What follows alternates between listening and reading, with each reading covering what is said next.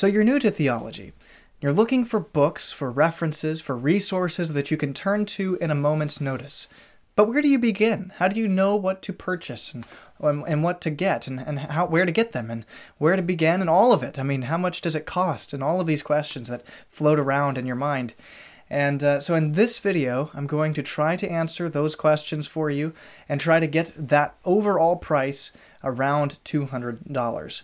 Now, Matthew Everhard did a video similar to this.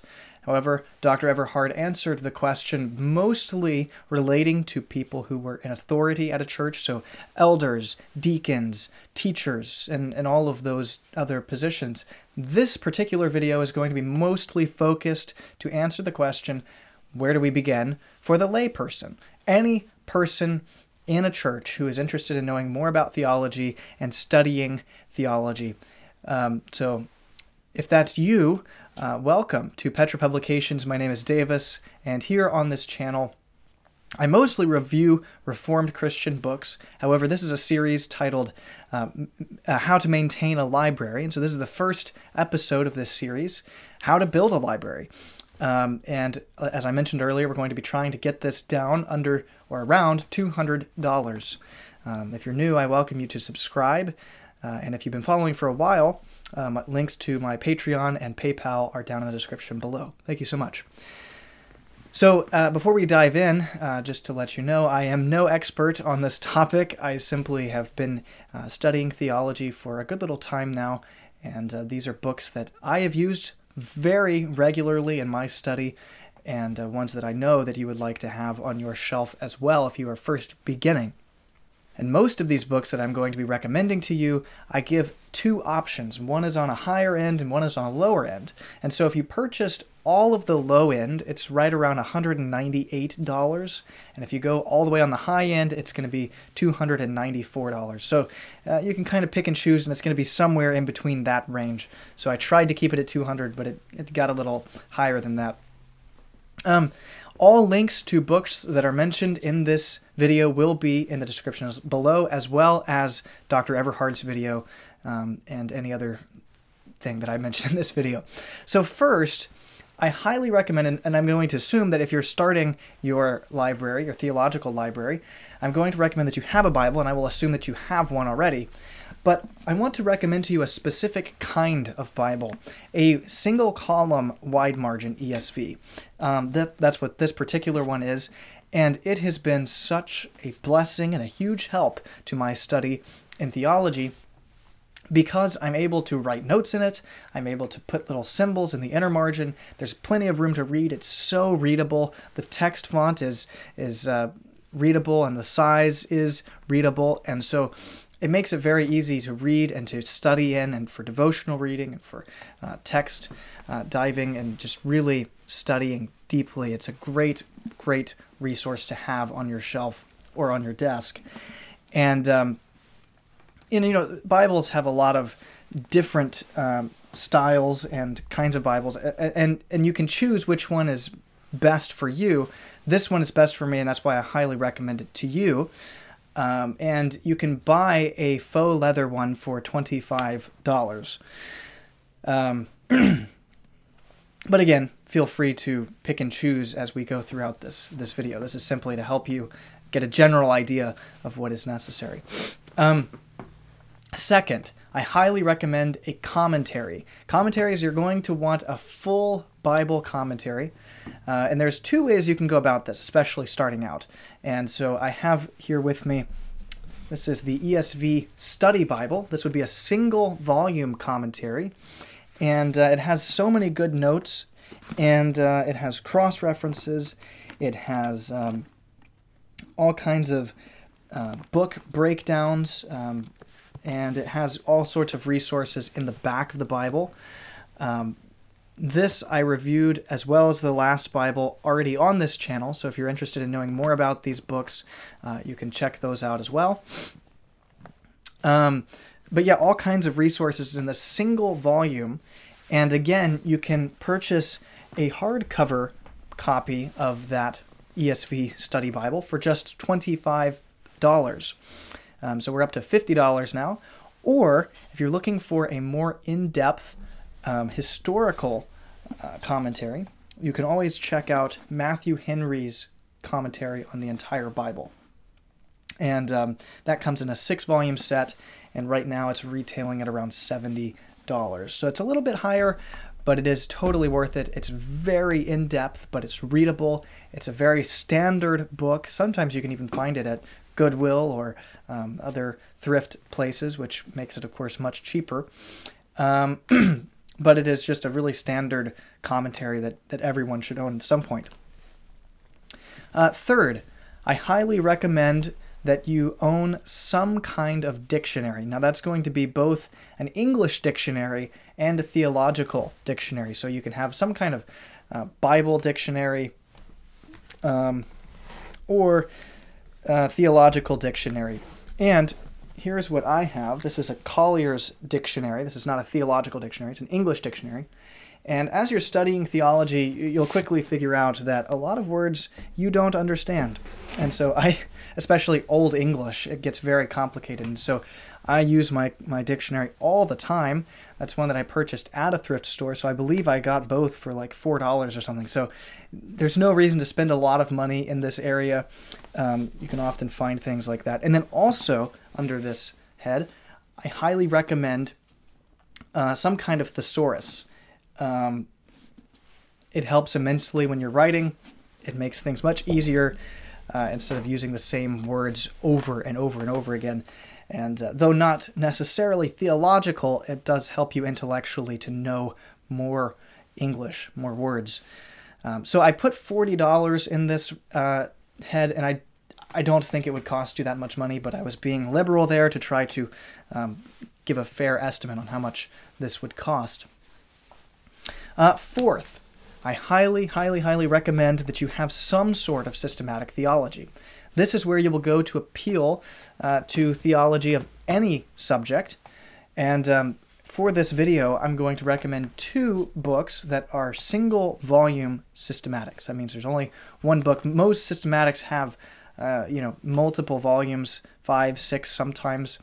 And so these are on the lower end price-wise, and they're only one volume, which makes them very accessible and readable. So first, I'm going to recommend Louis Berkhof's Systematic Theology. This is an excellent book. Again, I've reviewed this one on the channel, if you're interested in knowing more about that. Systematics include every single doctrine from the creation to the end times and eternal life. And so anything you want to know, church government, church discipline, the sacraments,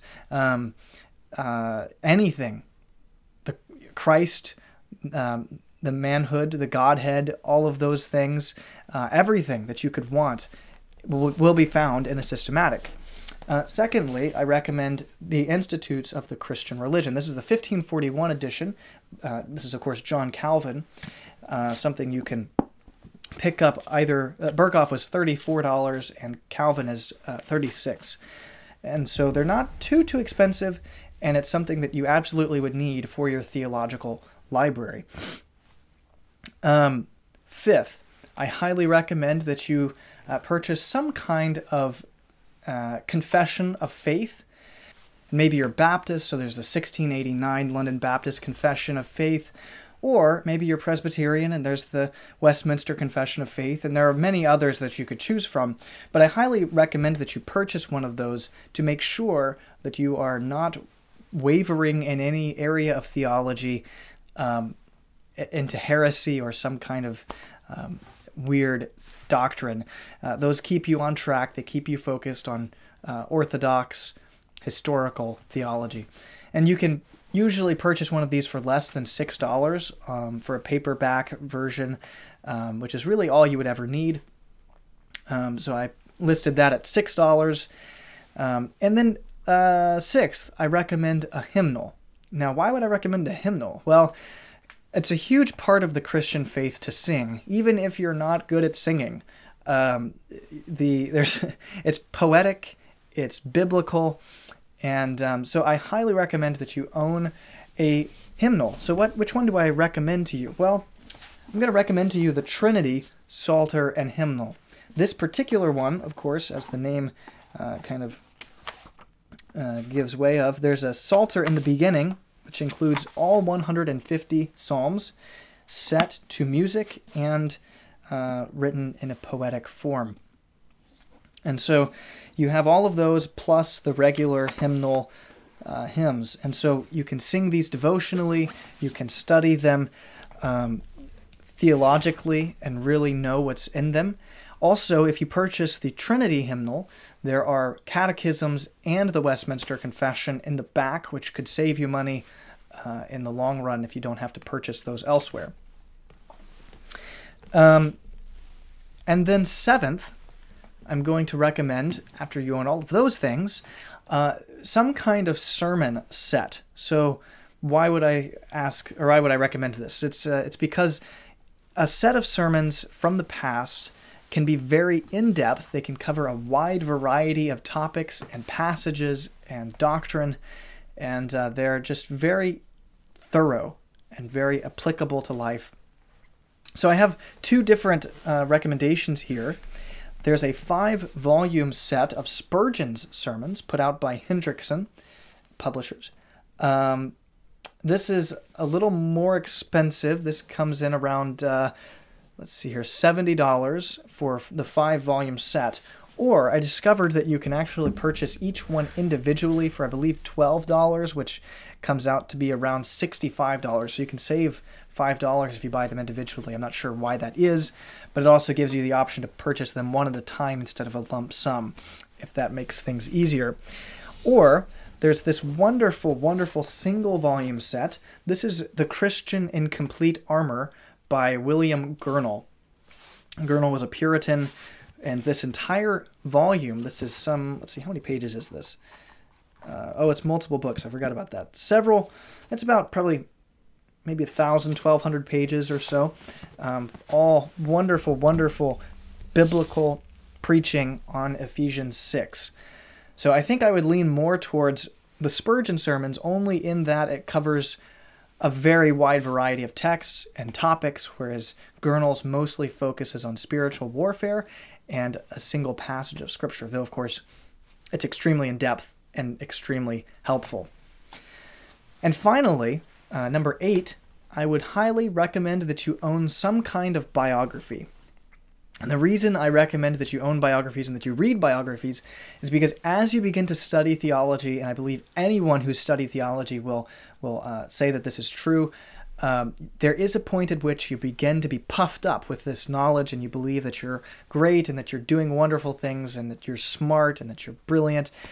And reading biographies really reminds you that you're not that great, that you don't know that much. In fact, you're really quite ignorant, and that certainly is the case for me, and something that I've had to learn as I've studied theology. And so there are 2 books here that I highly recommend under the topic of biography.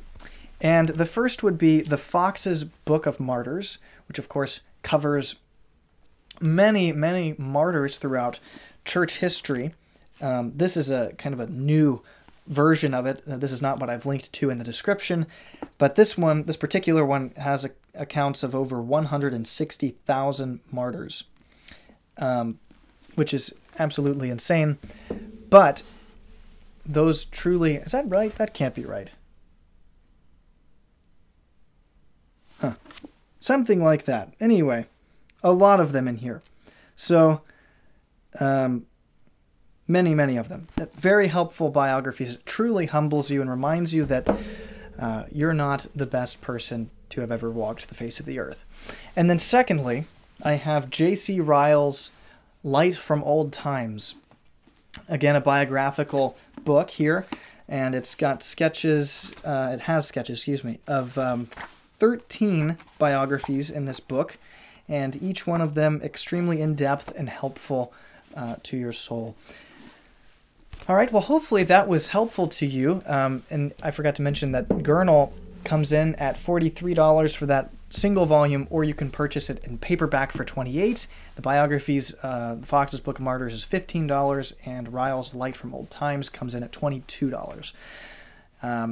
But anyway, that is all I have for you today, and hopefully that was helpful to you and answered the question, where do I begin? What do I purchase in order to begin my theological library? And so right here I'll insert a picture or a video of the books that I've recommended to you in a line so that you can see what they look like and how many books really that is altogether.